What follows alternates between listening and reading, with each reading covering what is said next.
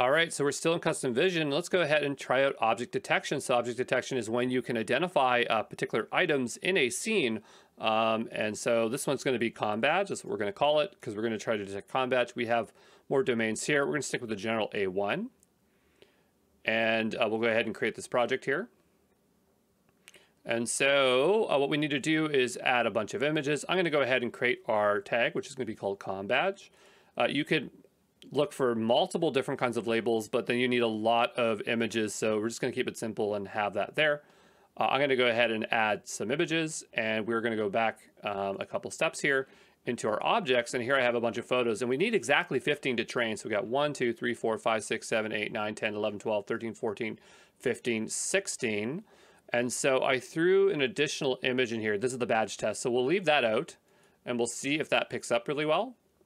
And yeah, we got them all here. And so we'll go ahead and upload those, and we'll hit upload files. Okay. And we'll say done. And we can now begin to label. So we'll click into here. And what I want to do, if you hover over, it should start detecting things. If it doesn't, you can click and drag. We'll click this one. They're all com badges. So we're not going to tag anything else here. Okay. So go here, hover over. Is it going to give me the com badge? No. So I'm just clicking and dragging to get it. Okay. Okay. Did we get this com badge? Yes. Did we get this one? Yep. It's as simple as that. Okay, it doesn't always get it, but most cases it does. Okay, didn't get that one, so we'll just drag it out.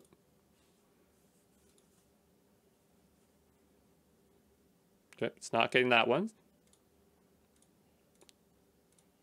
It's interesting, like that one's pretty clear, but it's interesting what it picks out and what it does not grab, eh? So it's not getting this one, probably because the photo doesn't have enough contrast.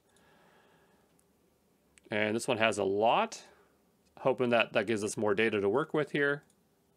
Yeah, I think the higher the contrast, it's easier for it to detect those. It's not getting that one. It's not getting that one. Okay, there we go.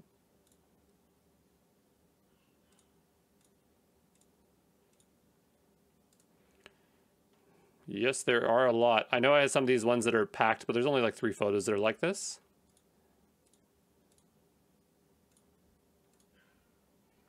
Yeah, they have badges, but they're slightly different, so we're going to leave those out. Oops, I think it actually had that one, but we'll just tag it anyway.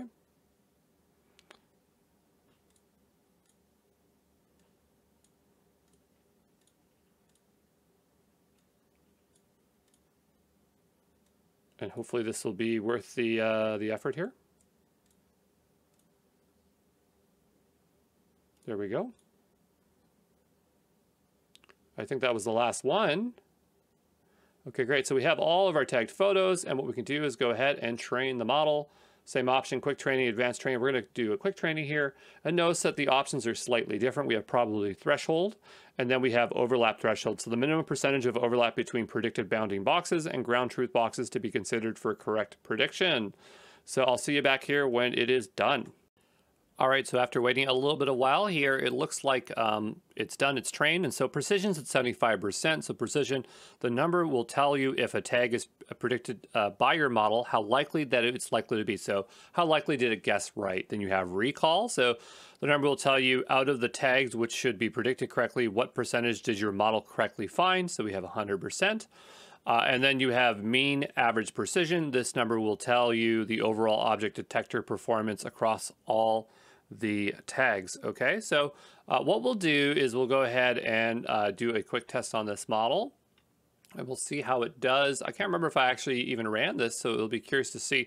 The first one here, it's not as clearly visible. It's part of their uniform, so I'm not expecting it to pick it up, but we'll see what it does. It picks up pretty much all of them, with the exception this one is definitely not a com badge, but that's okay.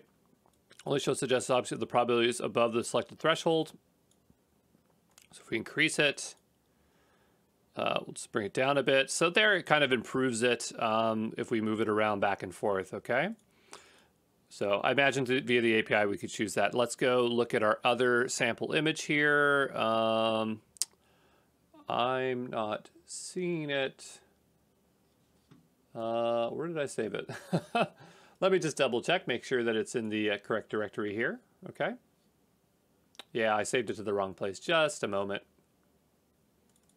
I will place it. We'll just call that badge test 2. 1 second.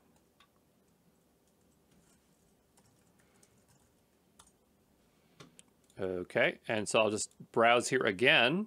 And so here we have another one. See if it picks up the badge right here.